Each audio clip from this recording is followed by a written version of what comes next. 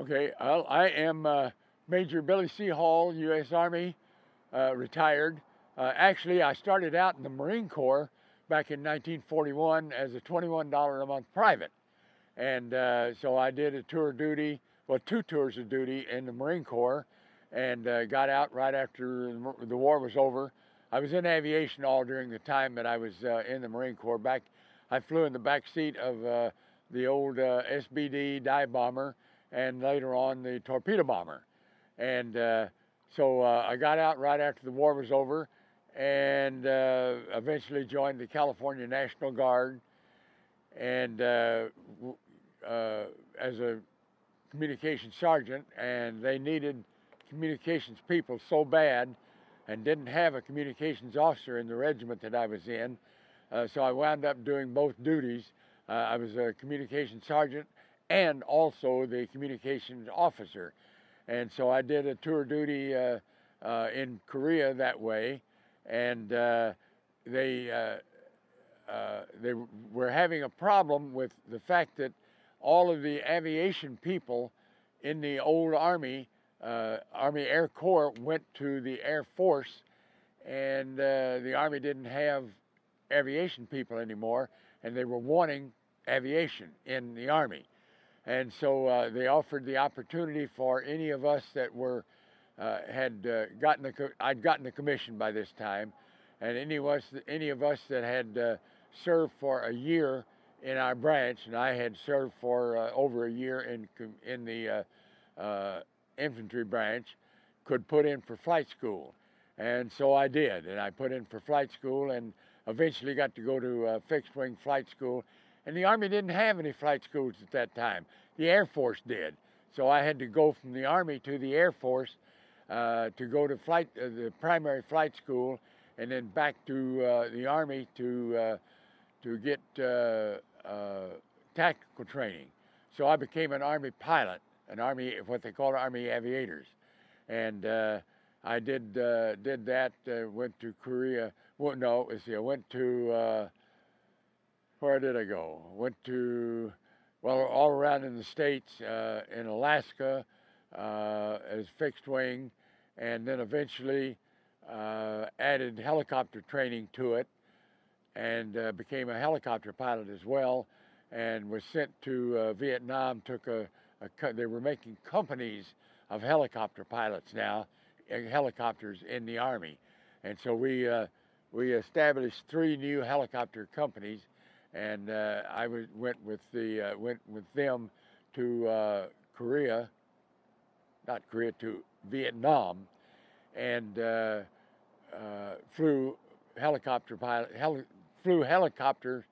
in Vietnam at that point, and then retired. I was in between the freshman year in high school and sophomore year in high school, and this recruiting sergeant came through my hometown, a little small hometown near Amarillo, Texas, and cow country, and talked to a bunch of us kids to belong to the Marines. And he looked great. He looked really sharp in that. And I wanted to be in communications and in radio at the time, so he had me lined up that I could go to radio school and really learn something. And people asked me, says, did you lie to get in the service? Because I was only 15 and a half years old. And I said, no, I didn't lie about it, but that recruiting sergeant sure did. So he had me all lined up to go, and my dad had just gotten remarried, and I was kind of a fifth wheel in the family. And he says, okay, he says, if he wants to do that, he can do it. So I went into the Marine Corps and was going to go into radio, and wound up not being able to go into radio, but got into aviation and had a ball. Well, there was 5 of us that he had planned on going to San Diego to recruit training. When they come to pick us up, there was only one standing there, and that was me. I grew up in the Marine Corps, let's put it that way. I wanted to be a Marine, and I wasn't going to let anything happen that kept me from being a Marine. And I I did whatever was necessary. I've got memory after memory after memory, but what what might uh, what might be interesting? Well, one of the first things that is memorable, uh, we you always each Marine, each platoon that went through training would set up the first three people that acted like they knew what they were doing or started picking up the training to become temporary squad leaders. And so after we'd been in for about a month, uh, they had already picked three people to be squad leaders. And we were standing out in front of the barracks one day, and here come two NCIS, Navy criminal investigating type guys in civilian clothes and handcuffs, and walks up to one of our squad leaders, put handcuffs on him, and takes him away. We found out later this guy had been in the Army, went AWOL, absent without leave, and joined the Marine Corps and was in our platoon, and they came and found him and took him away. So that's kind of like being in the Army, going to working in a bank, robbing a bank on that side of the street, and hiding out in a service station across the street. But I got a chance to go to aviation when our platoons were sent out to wherever they were going to go to, and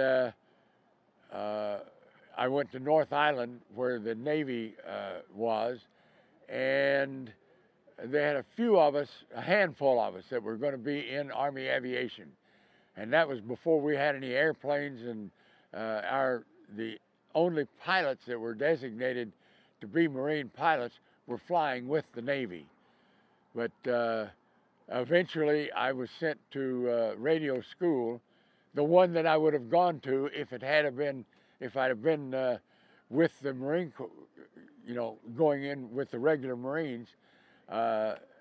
They sent me to North Island, to Jacksonville, Florida, and I'm supposed to teach aviation radio in Jacksonville, Florida.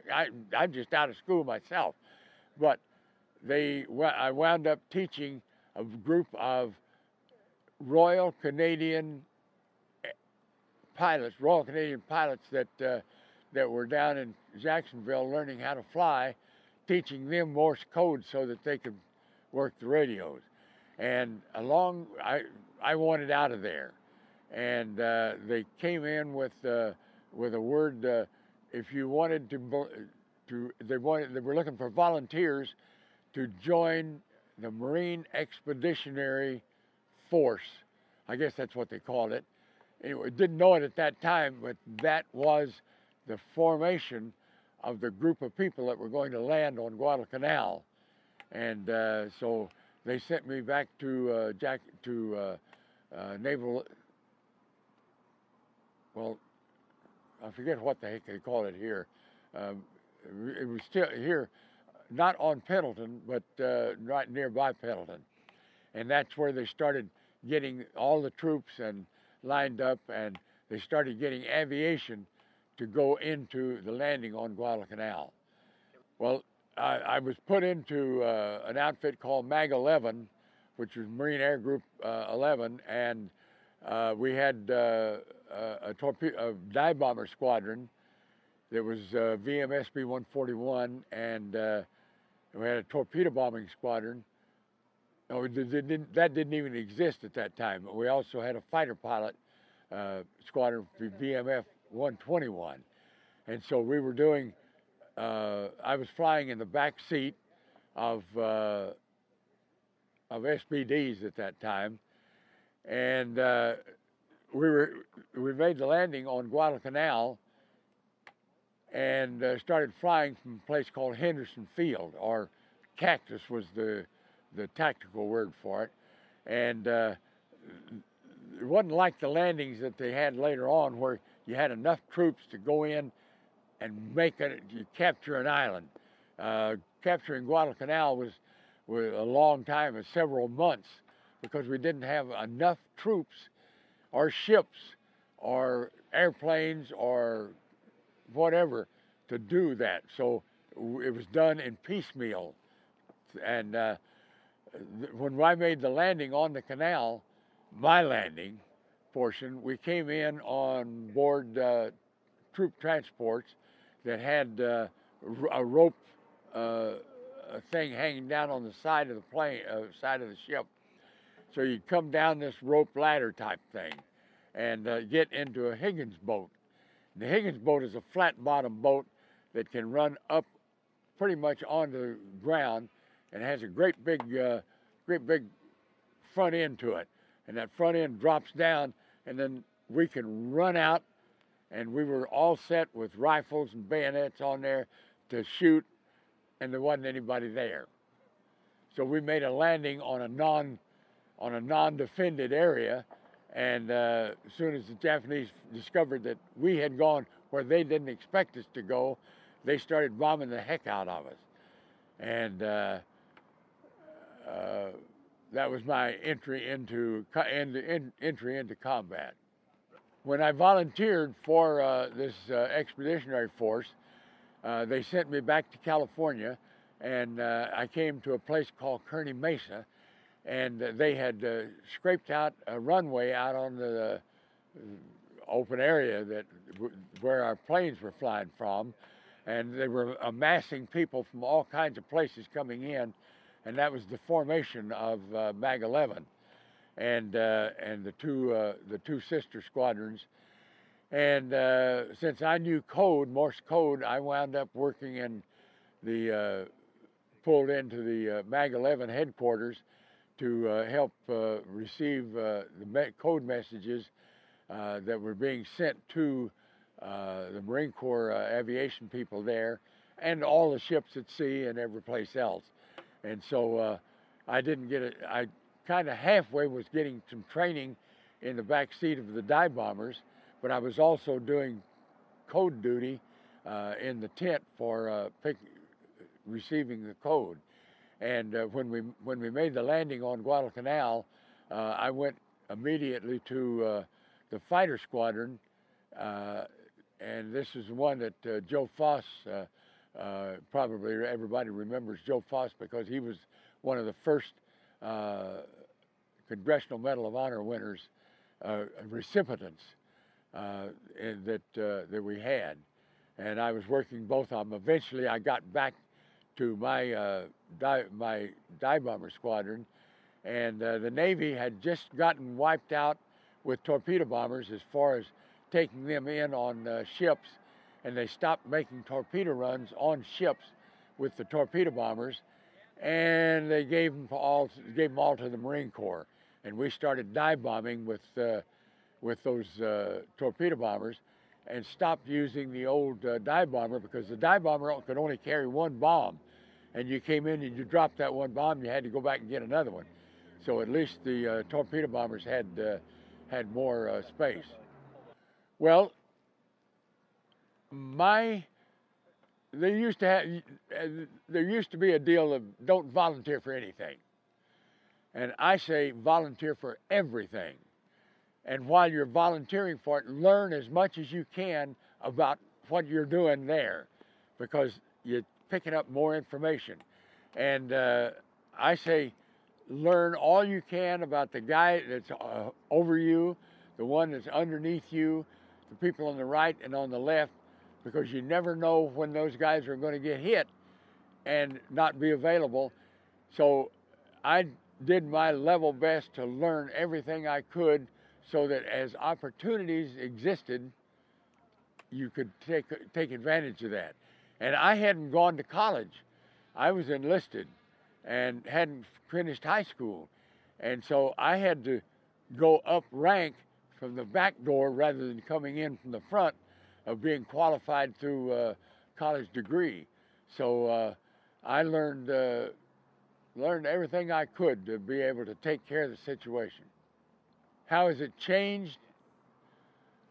Well, I can't tell you about the ground forces, but aviation-wise grew and grew and grew.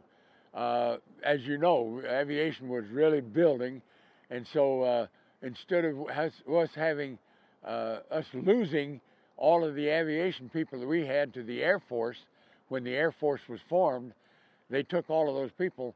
The Army decided we needed aviation as well, so they started trying to build up aviation with what was left.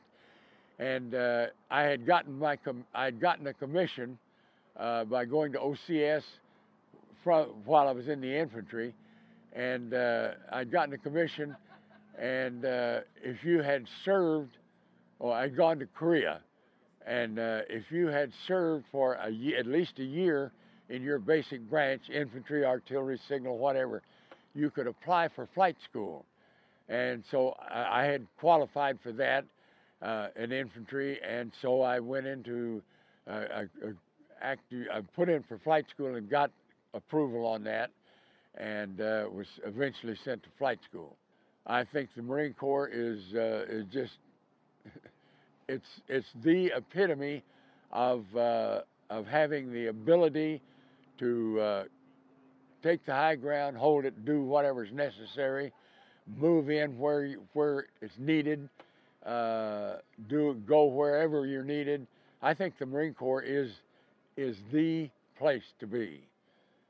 Probably the little small helicopter, the little two-man Bell helicopter, if you will, because there you're in more control of that chopper. You can make it do all kinds of things.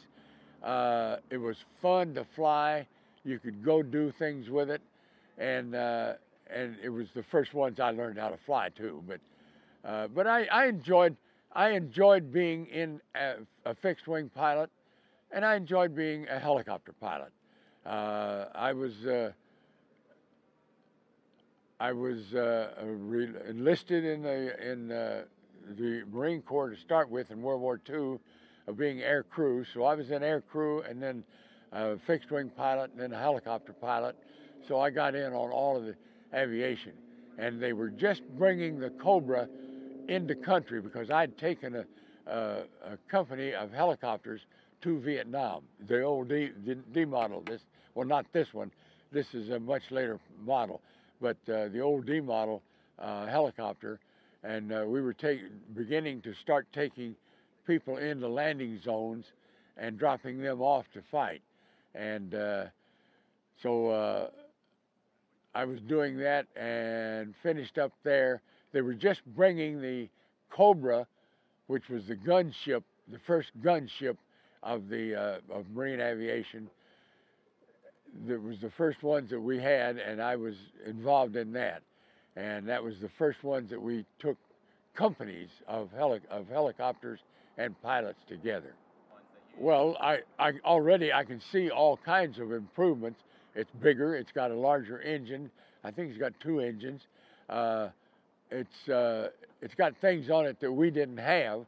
First of all, some of the slicks, they're called slicks if they're not gunships, and some of the slicks even have machine guns on them now, or rockets. So it would be neat that they had those for the pilot to be able to fire. Otherwise, you got a turret gunner. I mean, not a turret gunner. I had those on the fixed wings, but you had a door gunner, and the crew chief on the helicopter was also on one of the doors, and so they fired 50 caliber machine guns from the side, and we didn't fire. The pilots weren't firing weapons on the guns on the ships that we took in at that time. Okay, well, one of the things that people started doing once you were in combat and coming back, they would thank you for your service. And so I used to think, well, thank you for caring, and appreciate that and all of that. So finally I came up with the idea of telling them that they were worth it. And so we've picked that up as an answer to people thanking us for being in the service. And you learn more and more about what was going on when people come to me and say, thank you for your service, I look at them and say, you were worth it. And I also say, not only you're thanking me for my service, I want to thank you and your family for providing me with a country that was worth fighting for. And I enjoyed my tour of duty in the Marine Corps. Hoorah!